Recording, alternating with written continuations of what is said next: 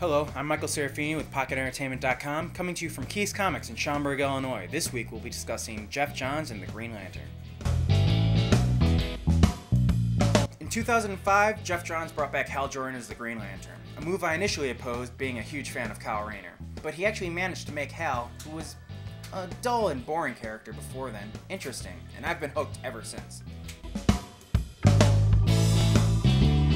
You might ask what made Hal Jordan dull and uninteresting. Well, he was a two-dimensional character whose actions were dictated by the fact that DC labeled him a hero.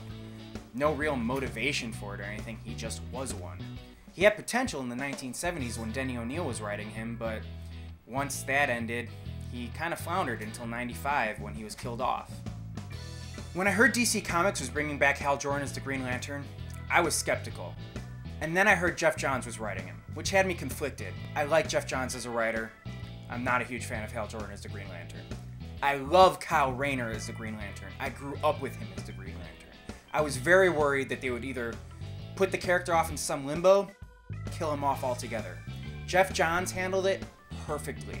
It focuses on Kyle Rayner and Hal Jordan in those beginning issues. And it gave him a personality. Hal Jordan was a badass, and I loved it. Since 2005, Hal Jordan as the Green Lantern has been consistently well written, and I believe there's this new interest in the character that has led to the movie being greenlit. I, for one, look forward to seeing it. In brightest day, in blackest night, no evil shall escape my sight. Let those who worship evil's might beware my power, Green Lantern's light.